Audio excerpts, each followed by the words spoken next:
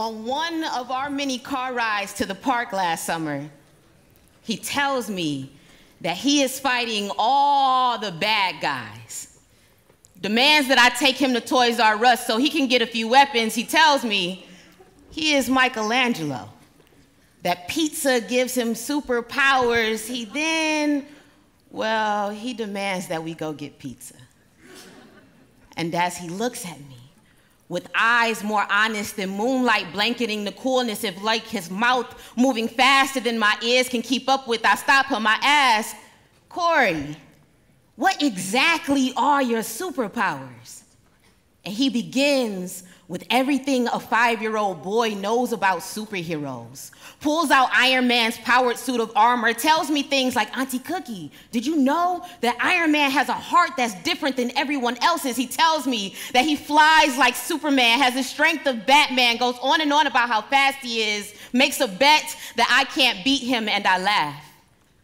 Relishing in the cool my 5-year-old nephew has to offer, but when I take him home, his imagination becomes lint tucked into the corners of his jean pockets. Tears roll down his face as I promise that I'd be back to take him to a secret lair in the park again. He peels off the mask, throws his cape in the corner, all things his arch nemesis sees as useless, calls her mother.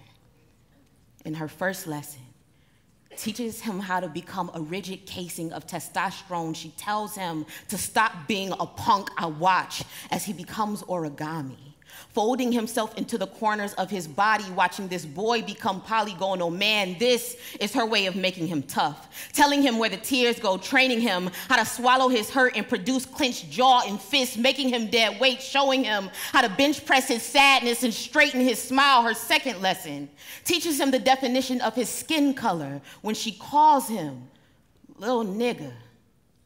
His eyes become vacant.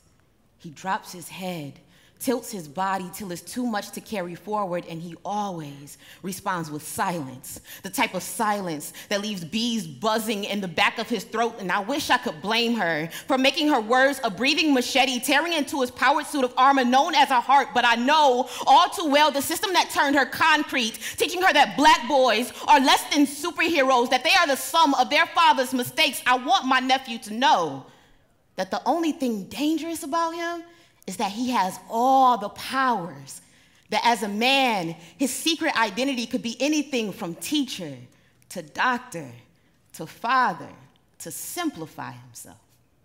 So this summer, on every car ride to the park, I will tell my nephew that we live amongst superheroes. They are called black boys. Thank you.